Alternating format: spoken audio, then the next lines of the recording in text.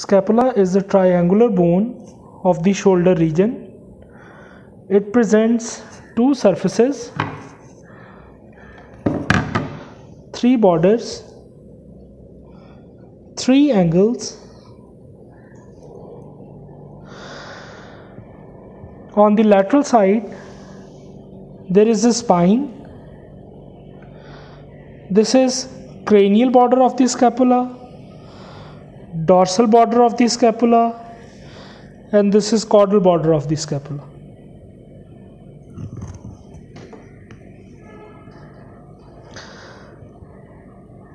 This is cranial angle, caudal angle, ventral angle or glenoid angle. On the lateral surface of the scapula, there is a spine.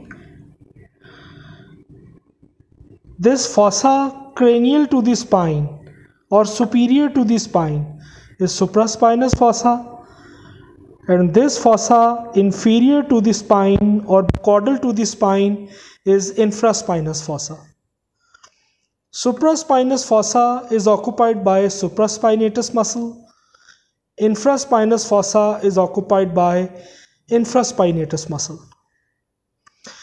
This spine of scapula presents attachment to the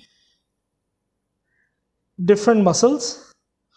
For example, trapezius muscle, rhomboideus muscle, omotransversarius muscle, and this distal extended part of the spine, which is termed as acromion process, provides attachment to the deltoideus muscle.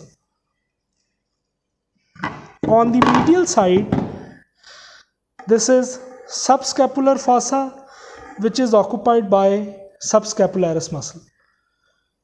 Near the cranial and caudal angles, there are rough areas for the attachment of serrated ventralis muscle, and these rough areas are termed as facies serrata or serrated faces.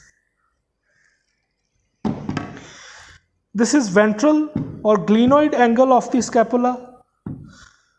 There is the glenoid cavity which articulates with the head of humerus, forming the shoulder joint.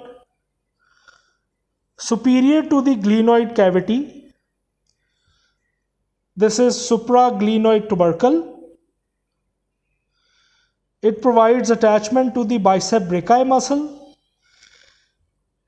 On the medial side of supraglenoid tubercle, there is the process which is termed as coracoid process. This coracoid process provides attachment to the coracobrachialis muscle.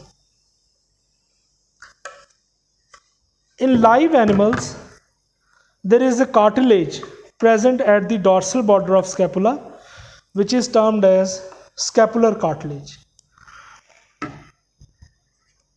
The cranial border of scapula forms a notch near the glenoid end, and this notch is termed as scapular notch. This overall constriction near the glenoid end of the scapula is termed as neck of the scapula. This caudal border of scapula provides attachment to the teres major muscle, tricep brachii muscle,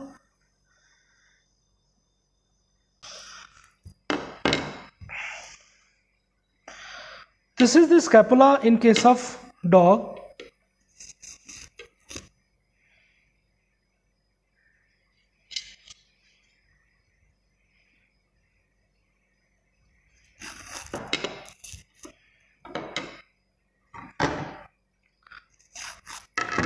This scapula belongs to ox, and this scapula belongs to horse.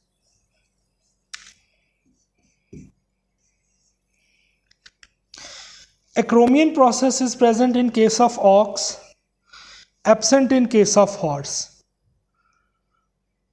Tuber spinae is present in case of horse, absent in case of an ox. the distance between glenoid cavity and supraglenoid tubercle is more in case of horse. This distance is comparatively less in case of an ox. So these are the salient species differences.